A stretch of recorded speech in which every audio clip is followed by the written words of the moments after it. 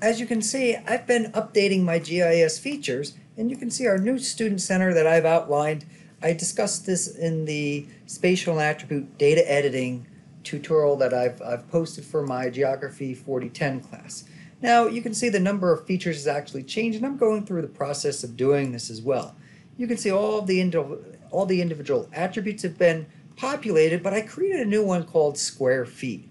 I have one here called acres, but I could calculate it also using square feet, and I can do some calculations with this. But I'm going to right mouse click, and instead of doing something called calculate field, we're going to calculate the actual geometry. Now when I click on calculate geometry, my input features, my target fields are going to be square feet, but I can calculate all of these different features.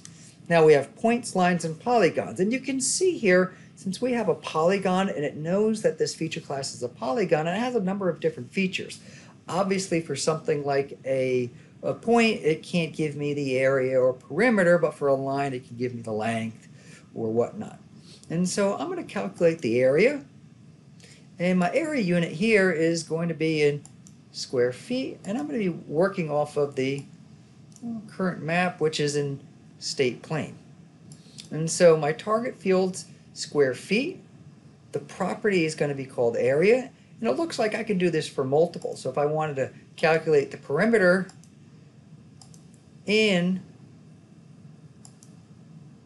perimeter length here in feet, I can do this at the same time. And so I've got a field here called square feet where I'm going to calculate the area in feet. I have square feet for area. I'm going to calculate in square feet. So these will be both measured in feet. And so I do have both of these. Now when I click OK, you'll see this is going to be newly populated. I'm going to expand this out because I believe, so here we have, so 315,000 feet for this building here, or 31,000 square feet for the communications building. And let's look at our newly, and this is about 51,000 square feet, about a little bit more than an acre. And then over here for my perimeter, which I just calculated again, you can see what it is here. So about 1,400 feet for the perimeter. And so now you can see for my square feet. Now, obviously you see some nulls here. Some of these data layers need to be cleaned up. There might be null features or whatnot. But you can see we've gone through and calculated the square feet. Put this back.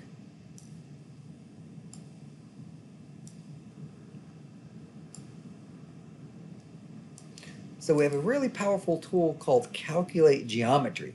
So we can calculate centroids, perimeters. It's dependent upon the nature of the geometry of the data, your points, lines versus polygons. And we can do these multiple fields at a time.